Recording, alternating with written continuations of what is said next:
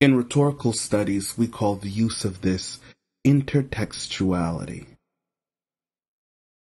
How one text or object affects the meaning of another. In the 1950s, Pepsi was losing the soda war to Coca-Cola. Its three largest campaigns had just failed, and they were looking for a way to reinvigorate their brand.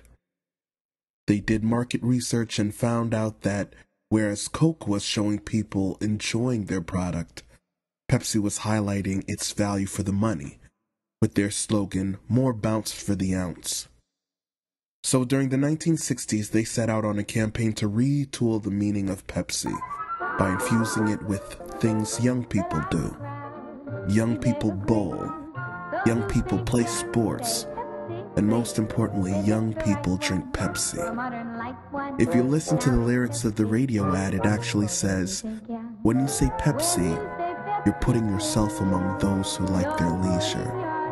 By saying this, as well as putting these pictures of youth and vigor alongside this message, the author is actively shaping the meaning of the text that is the Pepsi brand by introducing an intertextual casual association with youth and young thinking.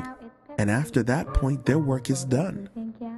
If they can get you to think of youth when you think of Pepsi, we already associate youth with coolness. Before you know it, that association has rubbed off on Pepsi and has changed the complete meaning of the brand. Pepsi literally equaling young. But as we know, this was a time of great change in America. As the tide shifted in favor of civil rights in this country, so did their print ad marketing.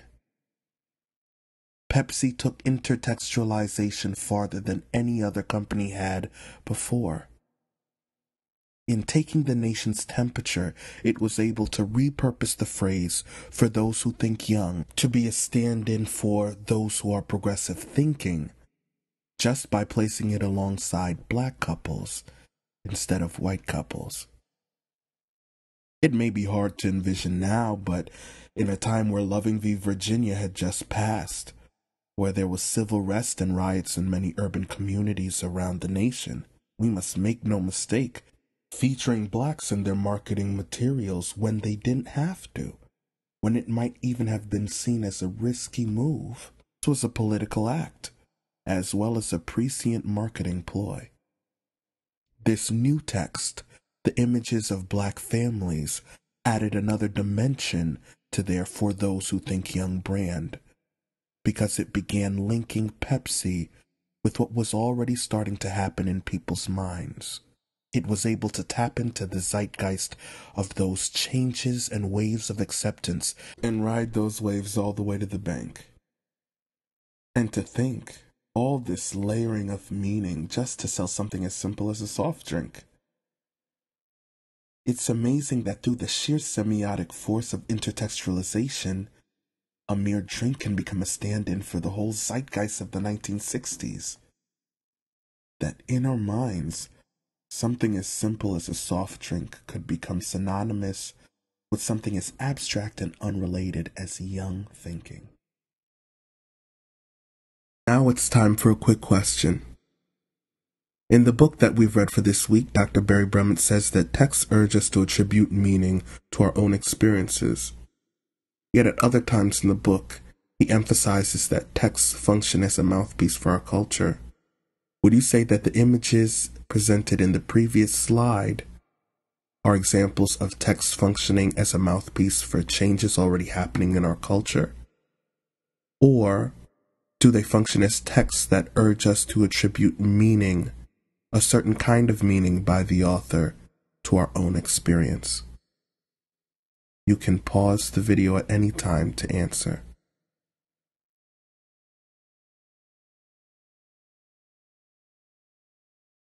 Now that we've covered intertextuality, and how a symbol can be imbibed with the meaning of an almost totally unrelated text, let's talk about where we see this phenomena most in our everyday life.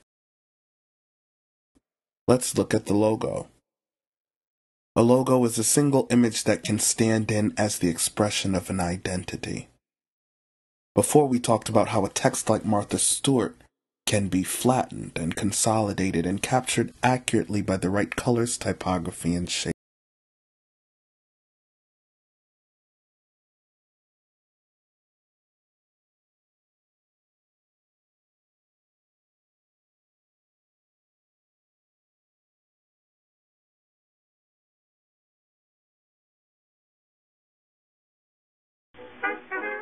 In 2008, Pepsi announced its brand would no longer be handled by ad company BBDO worldwide, effectively dissolving a partnership that had spanned many eras of print work. Brand new, brand new, brand new, brand new, brand new. If a logo can be thought of a holder of meaning, their logo had always reflected the cultural zeitgeist. The ornate swirls of their first logo, signaling the exuberance and dizzying sense of change at the beginning of the Second Industrial Revolution. And each era after that, they slowly changed and modified their style and typography to capture the prevailing national sentiment. The red, white, and blue capturing the exceedingly patriotic sentiment after World War II. Its literal bottle cap design capturing that 1950s penchant for straightforwardness after the confusion of over half a decade of war. But after the 1990s, PepsiCo paid Arnell Group $1 million for the development of a new millennial logo that again captured the sentiment of the time. In 2008, we were in the grips of one of the greatest depressions we had ever known. Yet in their survey of millennials, they discovered that despite all of this negativity, they felt an optimism that the next 4 years would be better than the last. And so PepsiCo's semiotic branding of these ideas through the visual vocabulary of shape, color, and line began. But across the nation at the same time, a young senator from Illinois was also trying to tap into a zeitgeist of his own. We were brought in specifically to do the identity as Mode was developing some additional material at the very outset of the campaign. Everything was primarily typographic. There were no real logos to speak of. And for Senator Obama, that all worked very nicely with the idea of doing something very different with the identity for the campaign and the graphic language that was developed. We always, from the start, were very jazzed about this as a possibility, that in fact it could stand alone as a symbol of support for the candidate. And the one thing that we changed about it, originally the stripes were kind of symmetrically expressed across the horizon there, and as we went into final refinements, we decided that giving it a little bit more dimension, a little bit more motion, ways to enter into it a little bit more for the viewer was a better way to go. So this was the final version that we handed off to the campaign. The logo wouldn't have worked unless it stood for something real, and you know, no matter how good a logo it is, no matter how well executed it is, if it doesn't stand for something that means something to people, then it's not going to work. When Pepsi's new logo was released, bloggers wrote that it looked a lot like the one being used for Obama's presidential.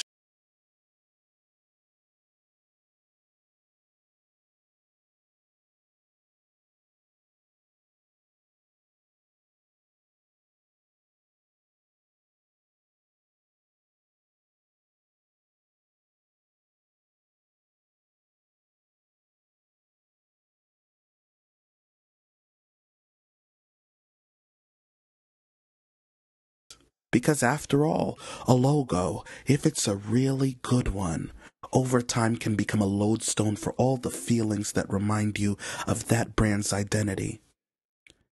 And as the new Pepsi campaign was lent quick equity by employing similar rhetoric and style to the Obama campaign, do you ultimately think that it bolstered the message of Pepsi? Do you think that this paralleling of rhetoric of their image ultimately persuaded you as a consumer to accept Pepsi's long-time premise that they are for those who think young.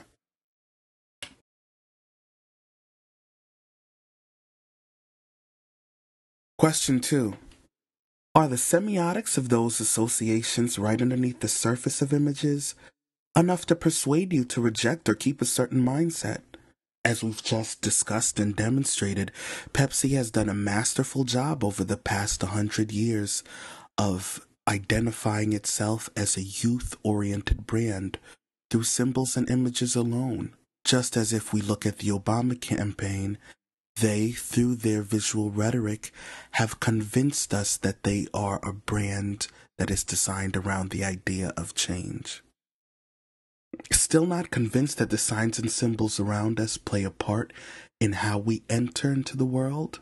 That just by being greeted with the same type of images year in and year out have an effect on the decisions that we make? Well, that's your prerogative. But maybe the next video will get you to think about the way our mindset is affected by the images around us in a different way.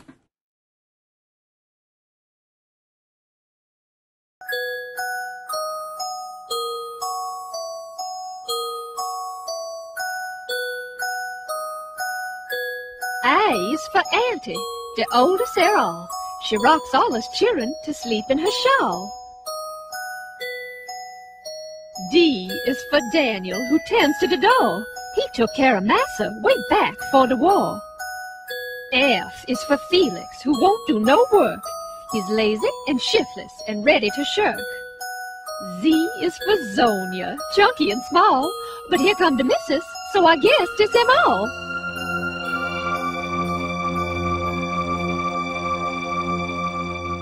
Listen, Mammy, there ain't no way to wash clothes. What you all need is rhythm. What do you all mean, rhythm? I'll show you what I mean.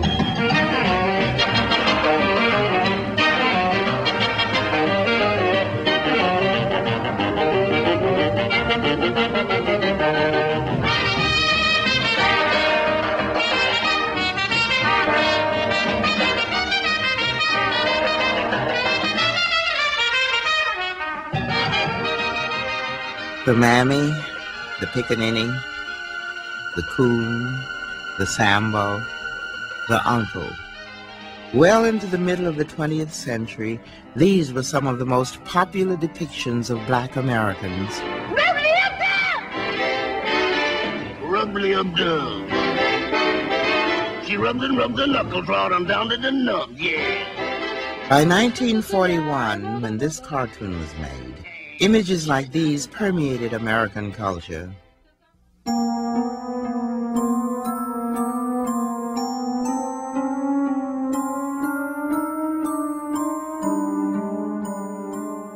These were the images that decorated our homes, that served and amused and made us laugh.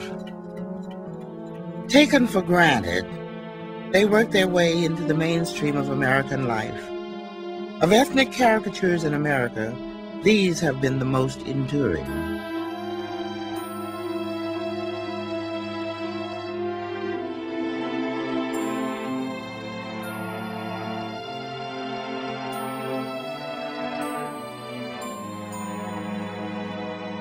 Today, there's little doubt that these images shape the most gut-level feelings about race.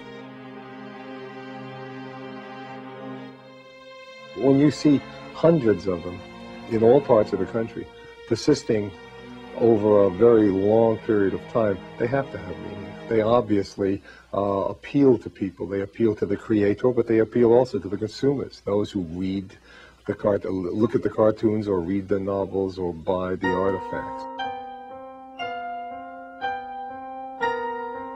It's not just that it's in the figurines and in the, the coffee pots and so on.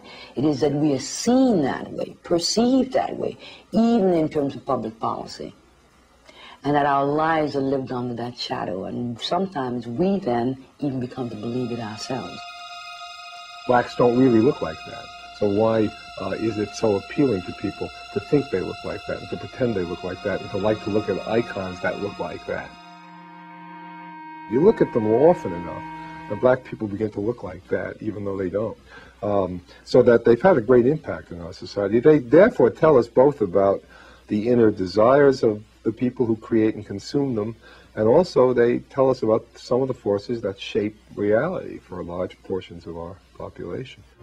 Well now, children, tonight old Uncle Tom is going to tell you the real true story about Uncle Tom's cabin. Now, this is the... Contained in these cultural images is the history of our national conscience, a conscience striving to reconcile the paradox of racism in a nation founded on human equality, a conscience coping with this profound contradiction through caricature. What were the consequences of these caricatures? How did they mold and mirror the reality of racial tensions in America for more than 100 years?